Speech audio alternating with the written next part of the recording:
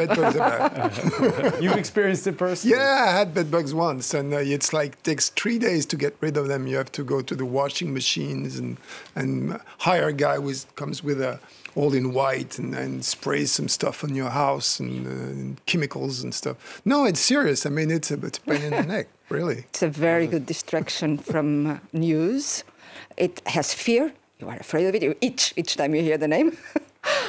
Everybody is just talking about it, concerned about it. No one is thinking about inflation, about the war, about taxes, about how badly or well they are. In fairness, it's because of these viral videos that have been popping up on social media. It's all fake news because these rumors pop up. They're in the metro, they're in movie theaters, there's someplace else. Then they go do an investigation. They don't find a single bed bug. But it's just like they're stamping out, they're fighting rumors of bed bugs, not actual bed bugs. I must say that I got my bed bugs in a hotel in Moscow, so that's it, Talk about turning the tables. When it comes to bed bugs, it's not just the Russians, by the way, piling the pain on the French.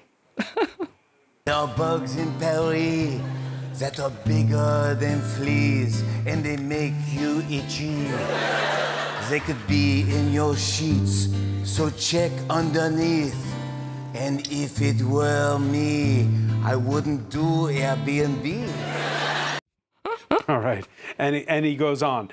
There was a writer's strike. It's over, yeah. Nico Hines. Not soon enough. What do you think about all this, what we call here, French bashing?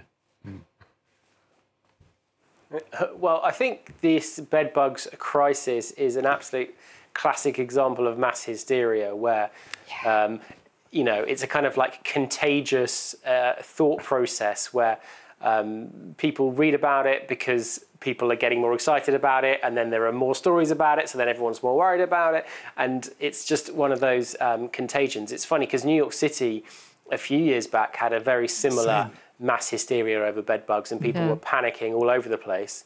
And the story seems to have faded away, but I've not seen any evidence to suggest that New York bedbugs have been tamed or have gone away. I think after a while, everyone just gets bored of the story and moves on.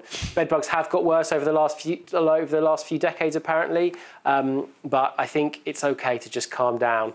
We don't need to worry about it too much. How much did it cost you, Paul Moreira, to get rid of it? I think something like almost €1,000. Almost €1,000. That's a lot of money. And that explains why this has become now an issue with bedbugs inviting themselves to the French National Assembly earlier this week. The head of the left-wing opposition even brought a vial of the critters to Prime Minister's question time. 6 years on, your inaction is largely responsible for this explosive situation. The longer you wait, the more out of control this situation becomes. We demand a free, effective public pest control service that protects health and the environment. But then the transport minister, parroting the words of Matthew Dalton, insisted it's not an issue that the government is, quote, and this is a quote, sweeping under the carpet.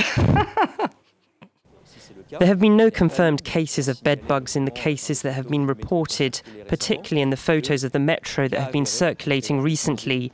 I would also stress that bedbugs are often reluctant to be exposed to light, so when we have a case that is under the eye of a camera, so to speak, there is very little chance that it is a bedbug, but this has been checked every time. We will continue to take a serious approach, ensuring transparency, verification and preventative and curative action in public transport. That said, okay, the numbers have gone up, just as the numbers of tropical diseases have gone up. And as human beings migrate to cities, there are more cases of these things. There was a case where they had to fumigate a school in Marseille recently for bed bugs. Well, I think France is more a victim of the world's interest in France in terms of tourism than infecting the rest of the world. It's basically, I mean, tourists are bringing these bed bugs to Paris in their luggage from Moscow, and taking them from wherever, from New York, from wherever. It's just Paris is the most visited city in the world. It's the most visited tourist destination in the world. So, yeah, I mean we're kind of being the world is inflicting their bedbugs on us, not the other way around. Anna Navarro Pedro? I think it can go wrong. I was just listening to an interview of a scientist, a woman in Nevada. She worked for the local government and the governor. And she was saying, every day I get calls about bed bugs in Nevada, everywhere. Towns, rural areas, schools, houses. So it's a general world problem. But I mean, someone is using it in France right now for some reason. Yeah, and the left is calling for the government to help subsidize the fight against bed bugs. Conservatives, not just the far right, are saying it's immigrants that have brought the bed bugs.